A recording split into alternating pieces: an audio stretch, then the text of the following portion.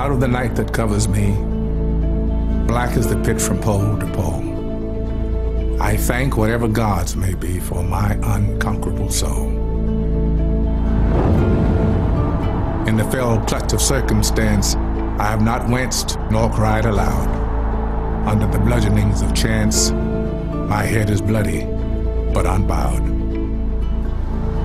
Beyond this place of wrath and tears looms but the horror of the shade, and yet the menace of the years finds and shall find me unafraid. It matters not how strait the gate, how charged with punishment the scroll. I am the master of my fate. I am the captain of my soul.